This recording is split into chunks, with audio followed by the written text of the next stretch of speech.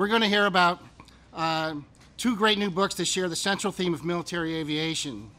An enduring courage, ace pilot Eddie Rickenbacker and the dawn of the age of speed. Award-winning author John Ross tells the story of the renowned World War I flying ace from his tough childhood in Columbus, Ohio, his education as a brilliant instinctual mechanic, and going on to become a trailblazing race car driver. Ross shows how Rickenbacker had to overcome class prejudice to even be allowed to fly, and how once he did, exemplified magnificent courage and leadership. In Vanished, the 60-year search for the missing men of World War II, New York Times Magazine writer Wil Hylton tells the story of the scientists, archaeologists, divers, and survivors' families determined to solve the mystery of what happened to a B-24 bomber and her crew that was shot down over the Pacific Islands of Palau in 1944. Hylton tells the story of the crew and their families and the determination of one man who refused to let go of the mystery to bring closure to the families of the lost airmen. So it's a pleasure I get to introduce John Ross and Wil Hylton. Thought we'd begin by talking about one of the things that both of these books share, and that is people flying in wartime. And John, I wonder if you go first and tell a little bit about what it was like to fly in a World War I airplane. Well, thanks, Mark, for that introduction, and good morning, everybody. One of the things which was really interesting writing about this book was really trying to recreate what it was like to get into a World War I biplane at the beginning of World War I. And, we were just downhill, moments, it seems, from Kitty Hawk. So these airplanes, they call them chicken coops at first because you could stick a chicken in the seat. There were so many wires that the chicken had a hard time getting out of chicken coop. These were rudimentary planes, to say the least, biplanes. They didn't weigh very much. When these guys, Eddie Rickenbacker and these young men with the U.S. nascent Air Force, the Army at the time, went up, they went quickly above 10,000 feet, which is today the FAA doesn't let you fly above 10,000 feet without supplemental oxygen because you start getting a little loopy at that point. These guys would just take it right up to 17,000, 18,000, and a little later 20,000 feet. It also got extremely, extremely cold. These were open cockpits. They wore teddy bear suits, thick teddy bear suits, but still at the end of the day, they often had to peel their fingers off the joystick. It was so cold. You also got to remember that these early planes, the early Newports they were flying, were spitting off their oil lubricant, which was castor oil, if you can imagine. A gallon of it to 2 gallons per hour was exuded by the whirling Gnome rotary plane, most of it back in their face. So those wonderful scarves that made them look so dashing, well, they were wiping their goggles off. They were inhaling that stuff, which made their insides go nuts. So they would often take little vials of blackberry brandy up to kind of settle their stomach. Now, okay, right, these are just some of the problems. They also didn't wear parachutes because the higher-ups, the powers that be, felt that parachutes, which were invented, would be defeatist, and that at the first hint of any problem, they'd jump out of the airplane. So I'm sorry, no airplanes. This ticked off Eddie Rickenbacker, something terrible. You also have to realize, too, that in the history of warfare, they were into something very new that nobody had ever really come across. That they were flying what, in essence, was a pyre, right? The inside of the airplane was all wood. It had canvas and then a heavy shellacking. It was entirely just, a single spark could set that baby aflame. And if you imagine you're three miles, up, and your airplane catches fire, either through a spark from your engine or from an incendiary bullet from someone who's trying to shoot you down, and your plane is on fire, and the wind is just throwing it in minutes, they could be up there sitting on a platform that is all ash and burning, just burning terribly.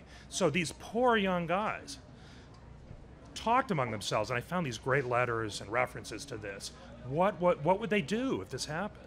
If they got up? Would they jump? Would they take matters into their own hands and just jump? Or would they try to write it down, put the fire out, burn to death in agonizing terror? Or the third option was a lot of them took their service revolvers up and had a third option. So anyway, the courage that these guys had when they went up with this rudimentary technology is really something to behold.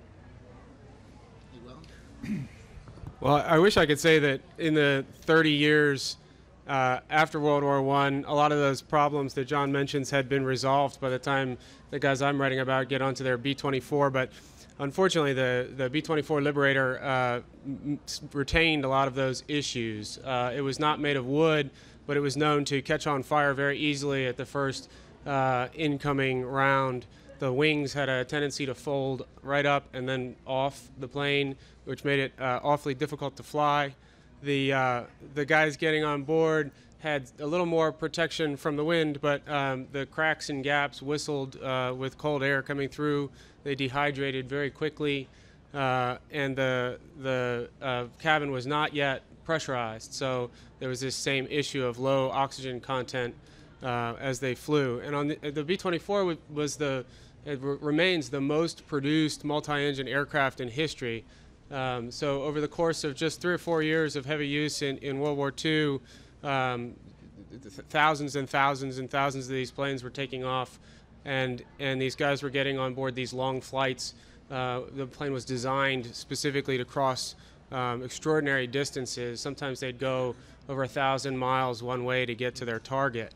So they're spending hours and hours and hours in these conditions, and by the time they arrived above the enemy site to make contact and hopefully take out some of the infrastructure with their bomb load, they were pretty tired and they were pretty beat up.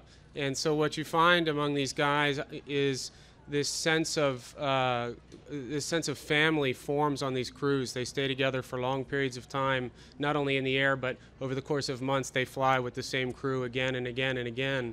And when I began working on this book, I really thought of it as a story about a different kind of family, the families who are left behind when one of these planes goes missing and nobody knows what happened to it. There are 73,000 MIAs still missing from World War II, and more than half of them vanished over the Pacific, and a lot of times it was on these planes that went down over water and nobody quite knew where. But I also found, as I reported on the men who were on those planes, that there was another kind of family that formed for them in the air and on the ground in these often very shabby camps that were set up during the island hopping campaign. They had to sort of crouch together under the starry night and find a way to boost their own morale again before the morning mission. So I think there's a tremendous amount of courage that these guys exhibited and also in a way learned. I mean, they had to sort of find a way to bring forth their courage in an environment that nobody had ever quite experienced before. We think about landings by the heroic Marines on some of these islands, which maybe have something in common with the landing at Normandy, you know, coming onto these beaches from amphibious vehicles and knowing that there's going to be intense incoming fire and having to sort of surge forward and hope that you and your buddies can be among the few who survive.